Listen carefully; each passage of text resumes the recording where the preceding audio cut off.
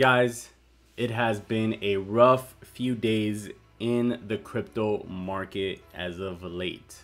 Let's have a recap of what's been going on for the past week. So this all started with the inflation news that spooked the stock market, causing the stock market to fall, and Bitcoin kind of followed at that point. At that point, we were more or less right here at this tipping point at that $58,000 level. Then that was followed by this Elon Musk tweet stating that Tesla would no longer be accepting Bitcoin as a form of payment, but that they would continue to hold Bitcoin. So as you guys can see, we already had selling pressure on that day, and once that tweet went out, which was after 4 straight red candles on the 4-hour chart, once that tweet went out, then that's when we got this huge drop right here in the market. That was also on the 12th of May. Then on the day after, Bloomberg reported an exaggerated report is what it was. I'm saying that Binance faced a probe by the US money laundering and tax sleuths.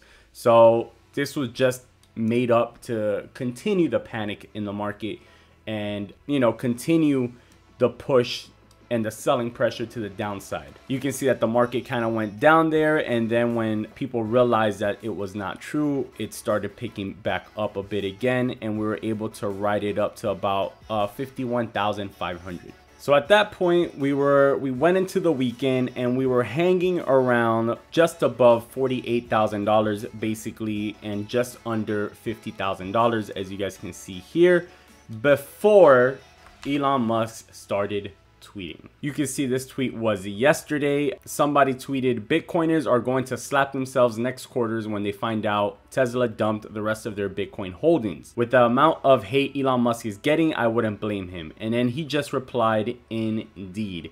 So a lot of people took this as if he was implying that either one, Tesla sold all its Bitcoin holdings, or 2, Tesla was going to sell the Bitcoin holdings that it had. So of course, this had a huge impact in the market overall. As you guys can see here, we had another huge drop. Basically, from around the $49,000 area, we dropped all the way down to about, what was the low here? $42,000. So we hit $42,000 for the first time in months. And that wasn't all. Elon continued to tweet at people and kind of attack Bitcoin, to people that were trying to defend Bitcoin, and including this tweet right here saying, hey, cryptocurrency experts, ever heard of PayPal? It's possible that maybe that I know more than you realize about how money works. So he pulled out the PayPal card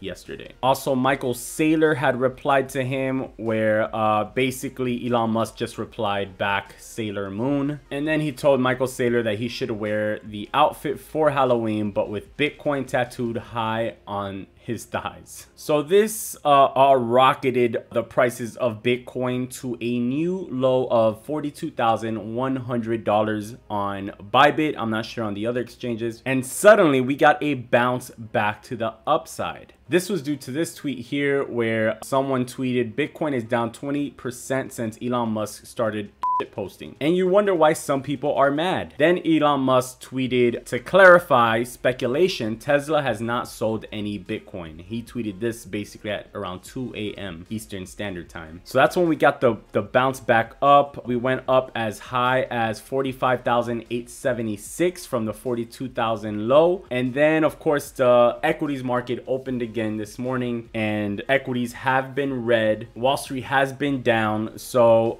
that's also been affecting the Bitcoin price. Remember that when we started this drop, it all started because of the stock market being red. So with the selling pressure continuing in the stock market continuing to be in fear and uncertainty, it's also been affecting the Bitcoin price. So when does the selling pressure stop? Where do we go from here? We're gonna dive in and see if we can kind of figure this out together. Stay tuned.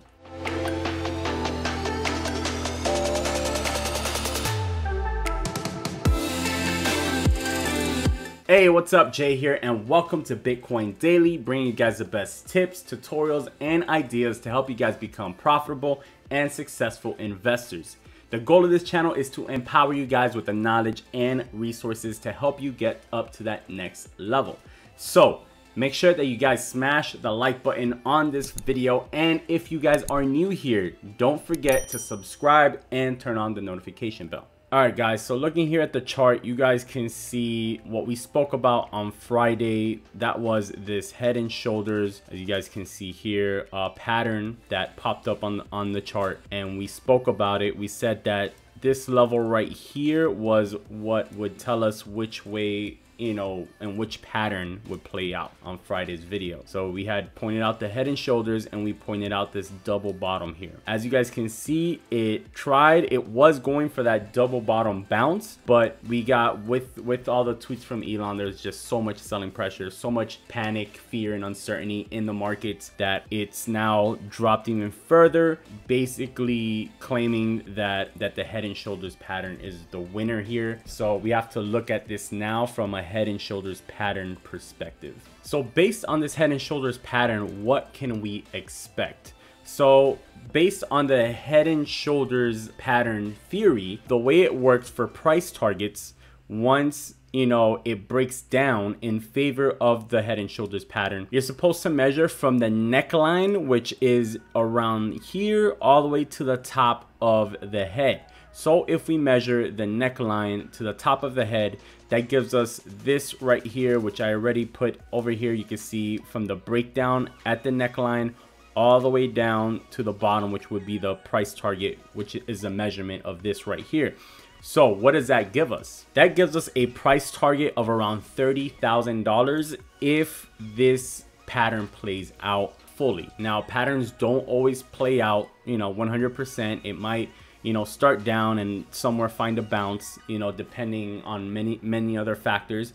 But just solely going off of this exact pattern, that gives us a price target of between $32,000 to $30,000 if we continue down and if we continue following the price target for the head and shoulders pattern. So now you're probably asking, but Jay, like, is this it then? Like, are we going down to 30,000? Is there no bullish case scenario for us to get a bounce and get out of this mess? I'm so glad you asked. There is a bullish case scenario still that we have found here, and we will go over it right now. But first, make sure to smash the like button on the video. The more you guys smash that like button, the more this bullish case scenario can come true.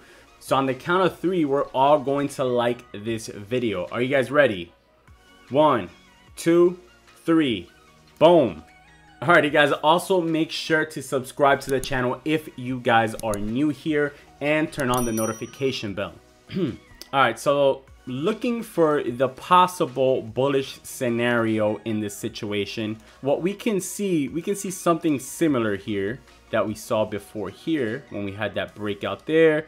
We also saw it again over here. So it's not something that's a surprise. It's not the first time that we see this pattern.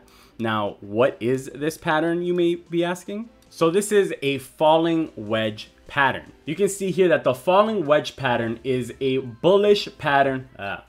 You can see here that the falling wedge is a bullish pattern that begins wide at the top and contracts as prices move lower. This price action forms a cone that slopes down as the reaction highs and reaction lows converge. So if we look at some images here of falling wedge patterns, you can see the similarities. If you look at this here and then you look back at the pattern that we're currently looking at here, very, very similar patterns. Now, when trying to project and predict the breakout and the price target for the breakout, what you're doing is measuring the bottom of the falling wedge and the top channel of the falling wedge. Then the breakout usually happens towards the end of the falling wedge. So if we were looking at it here, that would basically mean that the breakout could happen in the next, what, 2, 3, 4 days. So it would have to happen sometime this week for us to get a bounce to the upside, right? Now, if we were to measure the bottom here of this falling wedge with more or less where the top would be, This would give us a small move right now at the moment, but it would give us a move up, possibly back to that $54,000-$55,000 range, depending where the breakout happens. If we were to say that it could happen today, that would take us up to about that $58,000 range, where is basically where we started. If it happened tomorrow, that could be around the $57,000 range. If it happened the day after that, it would be around 55. The day after that, it would take us to 53. And then the day after that, it would be around that $52,000 range. So, you know, the price target from a falling wedge all depends on where the breakout happens. But it is a bullish signal and it is a reversal signal from a fall. Now, you have to see what else is in confluence with this pattern. So the next thing we're going to look at here is the $42,000 to $40,000 support zones. You guys already know $42,000 at one point was a previous all-time high, as you guys can see right here. And this is pretty much, because it was an all-time high, it is a good support here. So this is pretty much what's been holding the price at its current support levels here. We have to look all the way back to January when we hit that all-time high of $42,000. So we have the pattern, the falling wedge pattern. We have a support level there that's holding us as well, that previous all-time high and the $40,000 mark, which is a big whole number, big psychological number. What else do we have for this bullish case scenario? That next thing would be we're oversold on the RSI. So RSI levels are currently entering that oversold territory right now. Last time that we were oversold, which was at some point last month, we did have a move up. It basically went from 47,000 and moved all the way up to about $59,000, almost $60,000. So that was what, a $12,000 move. The time before that we were at these same levels was, as far as the RSI on the daily chart, wasn't even, you know, any time. It was the last time that we saw this level other than these two times, right? We saw it once here in September, which you already know, after September is when we reached the new all-time highs. And before that was, look at this, in March when we had the pandemic news that the entire market sank, and this was right before it took off here. So that's three things now that we have in the favor of a bullish case scenario argument, right? Now, as always, that's not really enough still. You want to look for more confluence in the market. You want to look at market sentiment. You want to look at a lot of different things. So another thing here, we look at the fear and greed index. We're at 27. Fear yesterday, we actually were even lower. We were at 20. If you look at the past year, that's the lowest. That's the most fear that's been in the market in a year. Last time we hit 20 or under that was during the pandemic last year in March and April. April was the last time that we hit a number like 20, which we hit yesterday. You guys know how that old saying goes: sell when there's greed in the market and buy when there's fear in the market. So this definitely presents itself as a good opportunity to buy for long-term positions. If that's not enough for you guys, you could always zoom out and look at the weekly chart here. And guys, what pattern is this? This is a bull flag here. So you can clearly draw a bull flag pattern here on the longer term time frame. You can see that the RSI is no longer oversold on the weekly. It is now neutral. And if you go even further back to the monthly time frame, you can see kind of the same thing here. The RSI was very oversold, and now for the first time during this run, it's going back into the neutral territory. I know at this point a 35% drop seems like the end of the world, but if we look back in history and we look back to see what happened during the 2017 bull run, we can see that this was the normal. So many of you might have forgot already, but even back in January, we had a 31% correction. Then if you look back at 2017, we had corrections of 30%, we had corrections of 41%, 39%, and 33%. That gives you an average of about 35.75% average drawdowns on corrections And that's pretty much exactly where we are on this correction, 35% pullback. All right, guys, so we're not going to cover any trade setups for this week because we believe that right now you shouldn't be entering short-term trades because there's so much uncertainty in the market. It's better to right now during dips this drastic to add on to your long-term positions. So this is the opportunity that you guys have been waiting for. If you haven't bought in yet, or if you bought in really high, this is your chance to add some more to your long-term portfolio to average down that cost. If you've taken profits along the way, this is your time and your chance, your opportunity to enter again at lower cost for your long-term portfolios. Now remember, always take calculated risk, always have an exit plan, and don't put all your money into it all at once.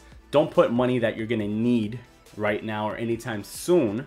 You know, you want to invest money that you're willing to lose, you're willing to risk, because at the end of the day, this is an investment and it is risky. You can lose your money. Thank you guys so much for watching this video. So the main level that we're going to have to reclaim here is, first of all, we have to stick above 42,000, right? We have to stay for sure 100% above 40,000. Fall below 40,000 could take us to this $30,000 price target here. So we must stay above 40, and if we can, above 42 to be safe. And then we need to see a break back above $48,000. We still won't be out of the woods, but we'll be possibly out of that $30,000 target if we can break that. It'll also be a breakout here on this pattern, the falling wedge pattern, and that should lead us back over 50K. And then the main level we have to break once we're over 50K is 52,000. 52,000 could potentially lead us back to that 55 plus range, which could potentially take us back to retest this $60,000 level that we've had so much trouble with, to potentially then hit 65,000. So you see, a lot of things need to happen in the right order and the right way for us to get back there.